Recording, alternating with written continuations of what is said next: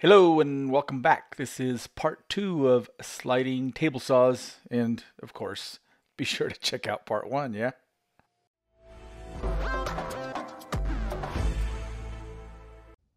Hello. So what I have here is a Fritz Franz jig. They're designed for sliders. Maybe you know what a Fritz Franz jig is. Maybe you do, maybe you don't, I don't know. Fritz Franz, I believe, front, back. Anyway, this one's designed by my buddy, David Bedrosian. Let me show you more. Fantastic. I got everything assembled and set up, and yeah, you're gonna laugh, but I even had some leftover conversion varnish, so I went ahead and put conversion varnish on these, and I used a strip of phenolic for this guide, and I used screws, and I was able to tap threads in that phenolic to hold that in place. There's zero slack on that. And I like phenolic because it is extremely stable. So let me grab a chunk of this. Phenolic is, well, it's basically like a big thick chunk of formica. See that? It's just resins and compressed and heat to create this plastic-like hard, very stable material. So anyway, that's what I used for the runners that go in this groove slot. And then these dudes, this is a really fantastic idea. So these are the zero clearance. So as this thing gets used, the main part would eventually wear a little bit with vibration or a bigger blade, and you'll lose your zero clearance. So Dave designed with this piece to move in and out with a wrench. He even has magnets here to keep the wrench. So as this zero clearance wears a little bit, you can just keep on moving it in. It's a beautiful design, the best I've seen. And so now to calibrate it, per Dave's instructions, which are really simple, straightforward, and very effective, you take a 124 block, 123 block, whatever you have. This is calibrated to be exactly 4 inches. I actually checked it with a mic, and you'll put this right up to the blade, ever so gently. Bring this up to it. And these stops are beautiful. I mean, there is zero play on that thing. I've already calibrated the front one. And so with that 4-inch block against there, I've moved that right up to it. And now I can make an adjustment on this cursor to read, well, 4 inches precisely. How simple and beautiful is that design? Absolutely love it. And so the idea with the Fritz Franz is when you're making a cut, of course you can have these out of the way, and you would just sandwich your piece between the Fritz Franz and make your cut. Super safe way to hold, especially small pieces. And when I say small, I mean you could hold something really small. Bring this here. And even if you want something tapered, you could set these at a different setting, a different measurement. But this one's reading inch and 6, what is that? Inch and 5/16. So I could put this one at inch and 5/16. Boom. Very cool, right? Absolutely beautiful, brilliant design. The Fritz Franz jig, made by this dude, David Bedrosian. Thanks a ton, buddy. So here's a great example of using the Fritz Franz jig. Say you're cutting something tapered, right? And so I've got this marked wider on this end, and I don't know if that shows up, but narrower on this end. Somewhere there, and I've transferred that down vertically. So we'll line this front one up. Got a vertical line on the end. Bring the stop over. Get that close, I guess. Boom, something like that. Bring this dude over, and since this is zero clearance, here at this edge, I can bring that right where that goes. Then bring the stop over, lock that down. That's awesome, right? And if you have a hold down. If it's a narrow piece like this, you probably want to use a hold down. Something like that. You are ready to make that cut. Beautiful.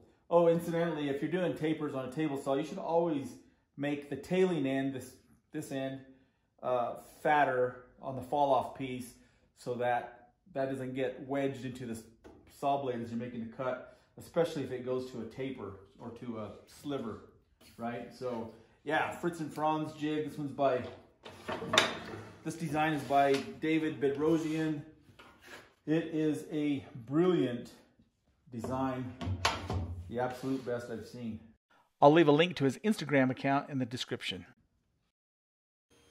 Now, I get asked a lot via Instagram DMs if you can rip with a slider. Well, sure, you can. I occasionally use my slider to rip lumber, but they're really ideal for cross-cutting and for sheet goods. And the capacity on this particular K3, it is about 78 inches of rip capacity with the crosscut fence in place. However, the crosscut fence can be easily removed, and you can of course rip much longer material. Yep, I routinely cut 4x8 sheets with this saw. Here you can see I'm using the crosscut part of the saw, and then moving the fence forward, the rip fence forward, I can make that same cut, and all my pieces are exactly the same. Or another way, again using the crosscut part of the saw, making all these pieces, cutting all these pieces, they're all the same. Then utilizing the scale on the crosscut fence, turn that piece around, boom. Beautiful, just like that. Now, some people put the slider fence in front of the work or closest to you. I prefer it on the other side. Pros and cons to each approach, and whatever you get used to is probably what you're going to like. Probably the reason people like it the fence closer to you is because a piece of work seems more captured, but really a lot depends on how you grab the board. Here you can see my thumb on the left side pushes that against the fence. My right hand controls the work, and I just repeatedly feed that board into the saw, making each repetitive cut. And then of course finally pushing the last few pieces through safely with a push stick. And here I'm going to show you something, and this is completely choice. You can see the push stick. To me, there's a little bit of play there, a little bit of slack. It's another connection. I feel safe just pushing that piece through. It's probably about 5 inches wide. You're plenty far enough away from the blade, a good grip, and nothing's going to happen. Ultimately, you have to make that call. Remember, if you're not comfortable doing it, don't do it. It's simple. Here, more crosscut pieces being made, and I want to reiterate the importance of pulling that fence back so you don't capture a piece between the fence and the blade. And I wanted to show you a simple way to back up a piece to make that end of the cut splinter free. Fantastic. Now, I've added this extension, sometimes called a butt bar, right? And you can see just how effective that is. It just rides against your upper leg or your butt. My saw is elevated a couple of inches, so that's where it hits me. But it just makes it easy, and you can just rock back and forth making your cuts. So a question I get asked a lot is about the configuration of my table saws. So of course, here's the slider, and on the opposite corner is a 10-inch table saw.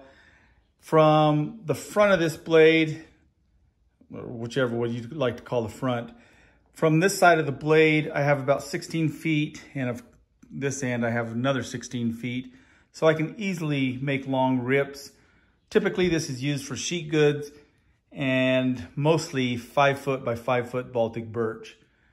10-inch table saw over here, I've got an easy 21 feet in front of it and about 10 or 11 feet from the blade to the door. Of course, I can open the door and rip long material. From the blade to the wall, I have a little over 4 feet, but from the blade to all my junk, maybe about 3 feet. But I typically don't cut anything larger than that, and if I do, I can use this guy. So it's a really good setup. The outfeed table is 5 foot wide and 8 feet long. And of course, router table on this corner with T-slots where I can use an auxiliary fence, or I can use the table saw fence, but usually I use the auxiliary fence because it has good vacuum. But yeah, that's a setup. It works fantastically well. It's a kind of a large footprint in a small space, but I'm used to large outfeed tables. It just makes handling sheets much easier. What I've got going here are some 2-degree cuts on each side of these pieces. These will make up the front piece of my domino docks. And of course I start by making a trim cut at 2 degrees. And I wanted to show off that even tiny little pieces won't get wedged in the blade thanks to my zero clearance inserts. I'll show those in a bit. So of course I've got my auxiliary fence set at 2 degrees, and I just simply make a cut, flip, and keep on doing that. Nice clean cuts on both faces. And there's a good shot of the domino dock with the 2-degree cuts on each edge. And inevitably I'll get somebody saying that my fingers are too close as I'm making these cuts. I like the piece held down securely. And if you have any vibration in a piece when you're making a cut, that is when you're going to get a kickback or have a mishap. So again, if you're not comfortable doing something, simply don't do it. This works for me and has been for 40+ years. All right, now here's something that's a little bit interesting. I'm making these cuts. These are going to be zero clearance inserts, and I'll show you these in a minute. But I'm making a cut, and then I'm flipping the board over, right? And I make a cut. So essentially what I'm creating is a board up on the top. It has one edge that is super clean and one edge that is chipped. The reason I'm doing that is because, yes, I could use a scoring blade. However, phenolic or plastic laminate is brutal on a scoring blade, and it'll just dull it in no time.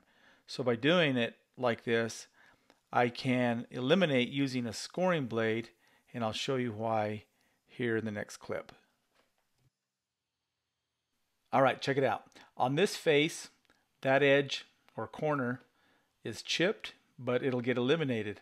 When I flip it over, this opposite corner is chipped, and that will also get eliminated, which means I was able to eliminate using the scoring blade. It was a fantastic discovery.